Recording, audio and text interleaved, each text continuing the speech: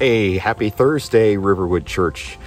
Well, you know, the Bible says you don't know what a day is going to bring, so you shouldn't boast about tomorrow. In my last video to you, I was telling you about how I was looking forward to being with you over the weekend and sharing my last message in our sermon series on grace, only to find out that my wife had contracted COVID and that put me into house arrest for a while. But so I wasn't able to be with you, and I wasn't able to be at the marriage conference, and I wasn't able to be at the celebration service, except I watched those all online. So I was with you, but I wasn't with you in person, and I so missed it. And I'm going to say it again. I'm looking forward to being with you this weekend. So let's put this thing on the ground. But again, Lord willing, I expect that I'll be with you to finish up this sermon series on grace, and it's going to be terrific.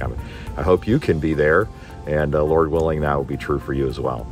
I want to also mention, if you're relatively new to Riverwood and you're trying to figure stuff out, I invite you to take part in church chat, which is going to be right after the service. It's a meeting just to get familiar with Riverwood real quick, get connected, and would suggest that you take advantage of that. Look for it right after the service, and you'll see how to connect better with people and to know more about Riverwood. So a little bit of a fun time for that. So I look forward to seeing you, hopefully, Lord willing, on Sunday.